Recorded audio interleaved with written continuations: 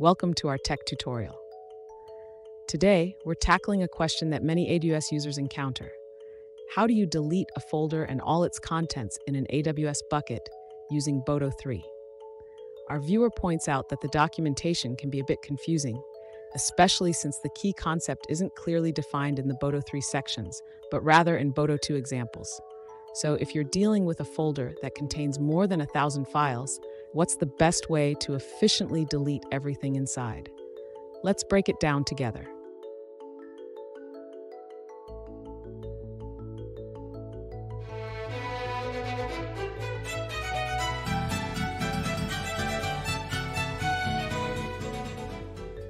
Alright guys, we're back with another technical video. Today, I'll be going through your question, answering it, and hopefully you find your solution that you need. Guys, remember to stay just a little bit crazy like me, and hopefully you get to that resolution. Now, let's continue on to the video. To delete a folder and its contents in an AWS S3 bucket using Boto3, we first need to understand how S3 organizes data. S3 uses a flat structure, but we can simulate folders using prefixes.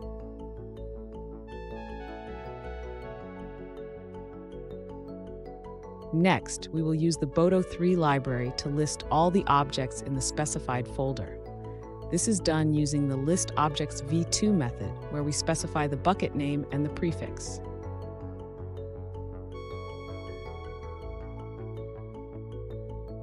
Once we have the list of objects, we can iterate through them and delete each one using the delete objects method. This method allows us to delete multiple objects in a single request.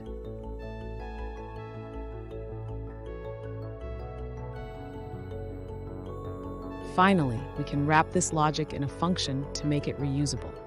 This function will take the bucket name and folder name as parameters.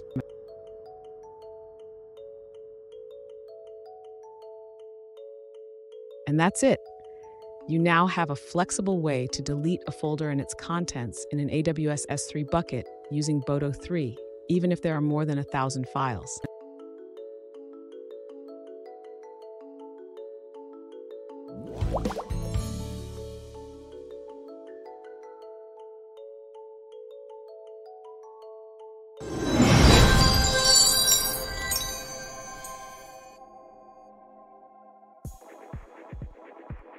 Let's now look at a user-suggested answer.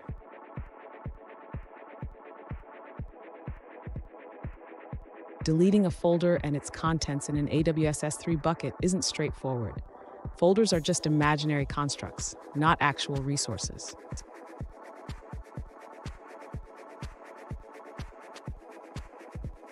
To delete contents, you can use delete requests, but they are limited to 1,000 objects at a time.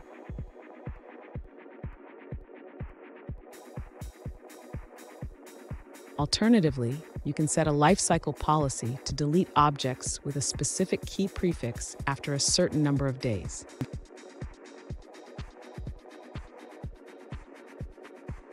And that's it.